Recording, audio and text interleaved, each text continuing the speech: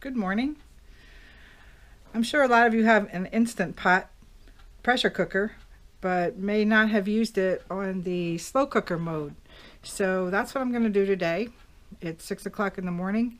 I'm setting up my dinner for tonight, and I'm not going to use any fancy ingredients here. I'm going to use stuff that's already prepared, but I just wanted to show you how easy it is to use your slow cooker mode on the Instant Pot pressure cooker, and maybe that would work for you too. So nothing fancy, but an option for getting you a nice quick dinner on the table at the end of the day. I'm going to use a bag of frozen meatballs, and for this I chose Wegmans Polpetti. I think they're really great meatballs in taste. I'm going to use a jar of Parmigiano Reggiano tomato sauce from Wegmans also, and right in the same nature I'm using cheese ravioli, arrabbiata flavor. It's a little spicy. It has spinach in it, and it has some really spicy sauce, so I temper it a little bit with some of the regular tomato sauce and give it a little extra liquid to work with while it's cooking all day long. So all I'm going to do is open up these bags, and as you may know if you have one, we have a stainless steel vessel here inside the Instant Pot. This is really a great pressure cooker, and a lot of times we forget to use it as a slow cooker too. All I'm going to do is open up the bags and dump them in. Now the Polpetti, they're rather large meatballs, and I like them for slow cooker because then they stay intact and they're substantial meat when you get them out. Okay, then I'm going to add a little sauce to the bottom of the pan, right off the top. Put that on the meatballs, and then open up the cheese ravioli. And now the flavoring in here, this is actually meant to be put in a frying pan, and it has like flavored nuggets. And as you take the ravioli into the frying pan and you cook it, the nuggets melt, and that puts the spicy sauce on. You're actually supposed to do it on the stove top, and it only takes about 7 or 8 minutes. 8 minutes to prepare this. But in this case, we're going to take the ravioli and the nuggets and put them in on top of the meatballs. And a lot of flavors in the bottom of the bag. At the bottom of the bag there's spices and spinach. These are great flavors, and you don't even have to prepare them. Alright, let me get the other bag in here too. I usually put 2 bags of ravioli because they kind of get eaten right up when you take the lid off of this. Now you can see that all these flavors are, these are going to become liquid too as they cook, and then I'm going to add all over the top the rest of this jar of sauce.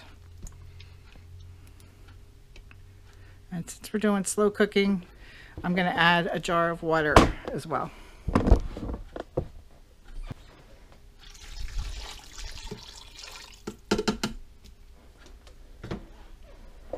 Alright, it looks like that. We're just going to put the lid on and let the Instant Pot do its work all day long.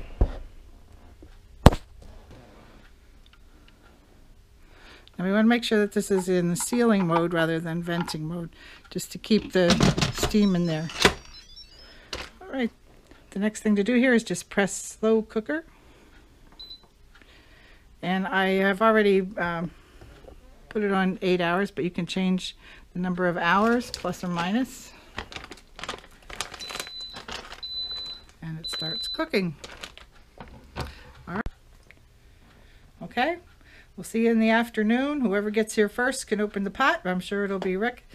And we'll take a look inside and see how delicious it looks. Enjoy your day. So here's my supper. I see when I came home from work, this was like 5.5 hours left. This is on slow cooker mode. And now it went to keep warm for 2 hours and 27 minutes. So that means I slept that long, which is good. going to cancel this. I'm going to open it and see what I have for my supper or my breakfast. That's my breakfast at this time of the day. Ooh, that looks good. Smells spicy in there. What is it? Ravioli. And put some on my plate. Ooh, look at the sauce. Ravioli. Put on my plate. Green stuff. What do we got there? Ooh, look, big meatball. Look at that big meatball. Ooh. All right. Let me taste this. How does that look? Looks delicious to me. I have to taste it. Look at that ravioli.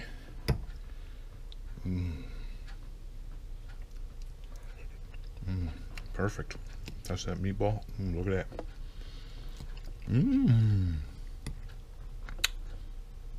Wow, what a good flavor.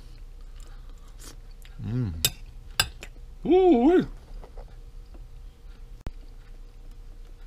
All right, that's another great way to use your Instant Pot if you have one. If not, I'm sure Kathy put a link down there in her description. You can get one. Slow cooker. That cooked all day long. All right, I'm going to enjoy this.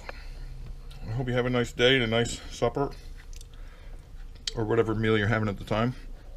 I'll talk to you soon. Thanks for making this for me, and thank you, Instant Pot. And thanks for watching. Bye.